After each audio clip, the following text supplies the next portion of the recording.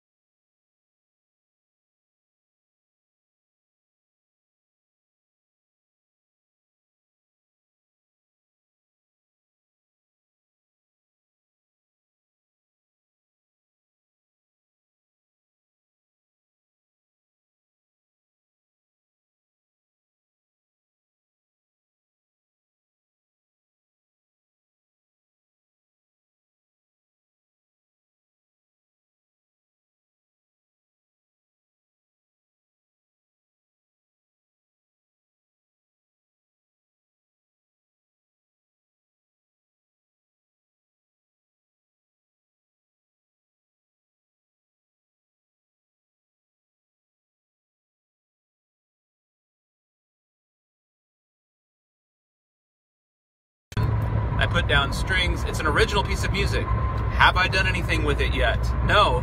It's sitting on a hard drive. Simply because there are so many other things that are more important in this current life, in the now, in the right current now, that music, it's possible that it may never get out there. But it is captured. It's on a hard drive. And not only that, but I have probably 100 shows with amazing artists like Eliza Gilkyson, Slade Cleaves, John D. Graham, Jimmy Dale Gilmore, sitting on hard drives that people would love to hear. Those fans would love to hear those strings attached. They've been sitting on hard drives in a box in my trailer, protected, for up to 15 years, just sitting there waiting to be released. But it's all a matter of time. You know, if I had an assistant who could go through there and mix all that stuff, if I had money, I could release all that. But right now, it's just a part of the strings attached archive that's just sitting there. It's not, do I have the ability or even the creative wherewithal? It's, there just isn't enough time. So, and I think there's a a kind of acceptance and a kind of freedom in accepting that. As you get older, as you go past your middle age, your beginning middle age, you realize, and you let go. You know, when you're young, you're like, oh, I'm going to release all this music. I have all this amazing stuff. Like in my case, I have so much of it recorded. I have probably 100, like I said, 100 recordings with amazing, world-famous singer-songwriters, Shawn Colvin, Willie Nelson, and it's just sitting on a hard drive. And I used to think, oh my gosh, it's going to be so amazing. I'm going to get interns and we're going to release all this and people are going to love it and it's amazing. Oh my gosh. You know, what I ended up doing is I ended up creating this world where I bypassed my original goal and dream as a young musician to be releasing my old music, and I became known as the person who supports others, who supports Eliza Gilkyson, who supports Shawn Colvin. So people always ask me, like, who are you playing with? What's the theme of the show? And so I have all this music, amazing arrangements that I've put my heart and soul into that's just sitting in envelopes. So I've just let go, you know, like I'm still open to the idea of releasing all this music. But life gets in the way. Life is happening while you're making other plans. Exactly what John Lennon says. That is exactly what happens. And like, how important is that stuff anyway, right? Tina Marsh of the Creative Opportunity Orchestra, who is no longer of this earth, was a great friend of mine. She told me when I was having thoughts about, you know, whether I wanted to have children or not, that having children would be more important than any work of art that I could ever create, and will have more importance in reverberating out to human beings in the world than any work of art that I could ever create. And I'm saying this while I go pick up Coralina. And I think it goes beyond that. I think being there for your community, your tribe, your friends, people that need you could be is more important than any art, right? What do you think? Do you think that's true? I'd like to know your opinion on that. Is that more important? I mean, I'm grateful that Beethoven created the works of art that he did. I know that they were created out of great struggle.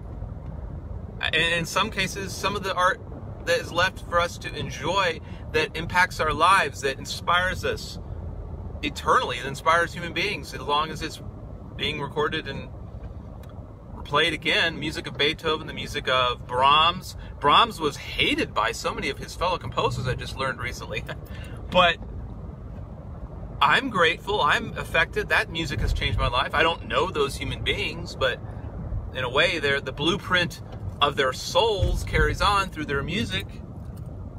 And of course, there are so many others we'll never know because their music didn't make it into the popular classical music, or, you know, wasn't carried on by orchestras. In any case, what do you think? I'm curious. I think we should still do it. I think we should still find time in the cracks to create our art and find that space. And is this a problem of middle age too? The forgetting. There's so many names that I've acquired, and I can remember Effortless Mastery, but it's on the tip of my tongue. The pianist. The pianist's name who wrote Effortless Mastery. I want to tell you about that. Look it up. Google Effortless Mastery. Comment below and let me know. Because his whole deal, his whole teaching, his whole life is dedicated to helping artists develop a practice of finding their way to the space. And the space is this place of non-judgment.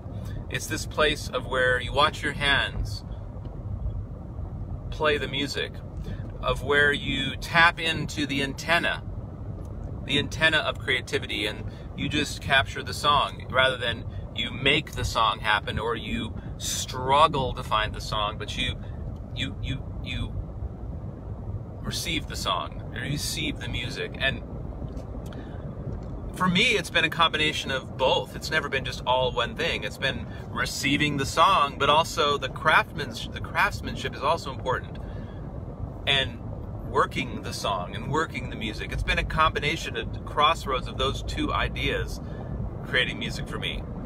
But life happens, and you find yourself with things on a hard drive and wondering when you're going to find the time to bring to life music that you put on a hard drive months, years ago.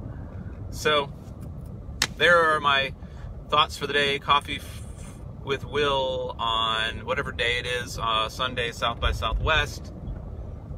Driving down I-35, parking lot, enjoying your company, because I know there's a few of you there. I'm going to glance down. Pam and Tom are still watching. It's a radical, amazing, rare act that any art, I'll even say great art, life-changing art, ever gets created, ever. Because life happens, and we should be thankful that that artist found the cracks in their life to put it down so that we all could enjoy it for generations. Thank you, Beethoven. Thank you, Mozart. Thank you, Brahms. And I don't have a goal to go down in history as a great artist, but I sure do enjoy the process of finding and receiving and chiseling those songs and melodies that were not before, that before were just a blank piece of space staring at me. I really enjoy the process. Matter of fact, I feel more alive. I feel connected to the universe. And what does that give me? That gives me the ability to be there. The happier I am, the more I can be available of service to my friends and my family. So I think it's important as artists, or as human beings, we're all artists, by the way, to find our zone, to find that thing, that activity that we're so in love with, that we are in the flow and we feel connected to the world. When we have that, we're more available, we're alive, we're more available to the people that need us. That's what I'm trying to say. We're more available to go do things like that I do with Strings Attached Cares. And then when we do those things, it adds to our aliveness, and we just feel great. We just feel so good. I'm feeling it right now. So I love it. I love being of service to myself, and then taking that to the next level and being of service to others. And there's sort of this feeling of it never being satiated. You know what I mean? There's this feeling of never getting to the end of that, because there's so many humans out there that need our help. And when we find that area that we really vibrate in, for me it's music, it really brings me alive, and we find that we have an effect on others. We just want to go out and take that vibrancy and that joy. And I'm not just saying playing music for others. I'm saying, yeah, Kenny Werner. I'm not saying that I need to take my music to everybody. I'm saying, sure, I love doing that, but the energy, the sort of the overabundance of energy that I get makes me want to be available to other humans, whether that's,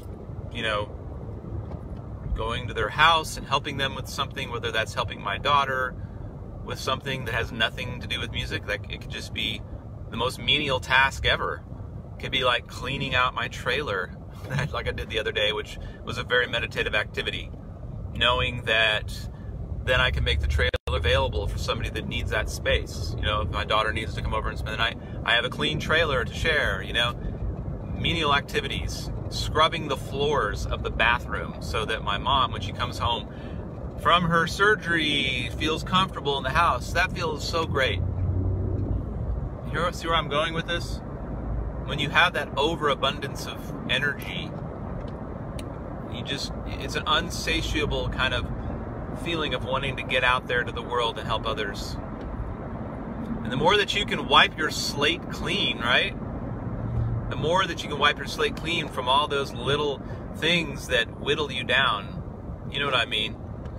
All those little computer tasks, all those things that you signed up for, where you signed away time, and you can generate, or you could turn the ship of your life more towards minimalism, the more that you're available to help others and feel this really incredible joy.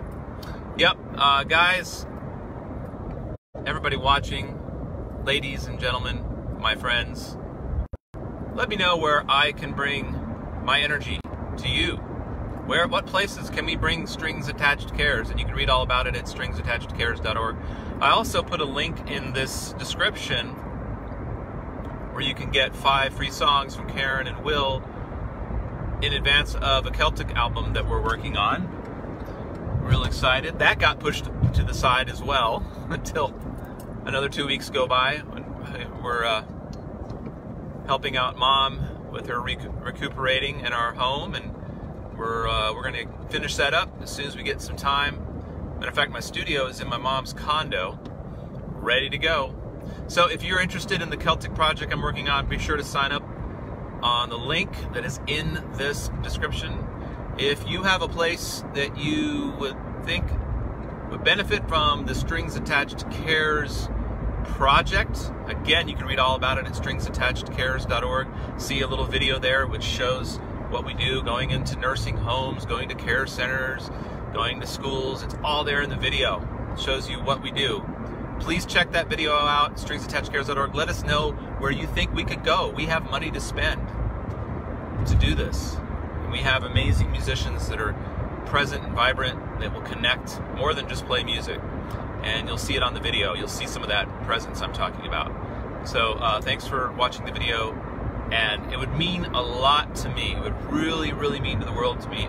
It would mean the world to me if you would comment or do one of the things I mentioned in the video, one of the calls to action, which are go to the link in the description, or check out Strings Attached Cares, make a donation, or suggest a place where we could make a difference. Those 2 things would really mean a lot to me.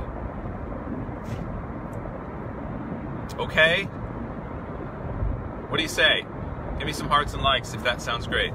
Take care, everybody.